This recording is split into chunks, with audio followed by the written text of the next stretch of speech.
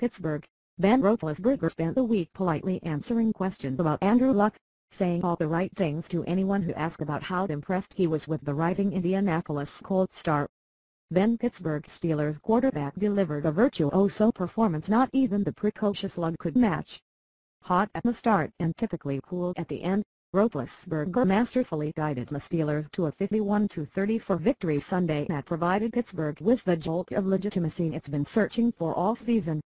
Roethlisberger set franchise records with 522 yards passing and 6 touchdowns while picking up his 100th victory in his 158th start. And though he insists he wasn't keeping track, there's little chance Roethlisberger will forget one of the most prolific days in NFL history. "We just felt like they couldn't stop us because we were just clicking," Roethlisberger said.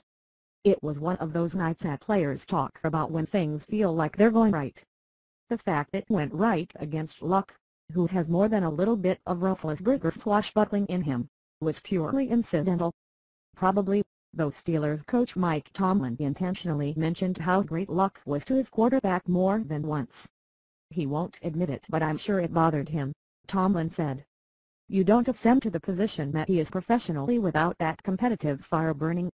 It scorched the Colts' 5-2-3 ending Indianapolis' 5-game winning streak in record-setting fashion.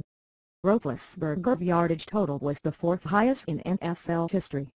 He became the first player to go over 500 yards passing twice as the Steelers,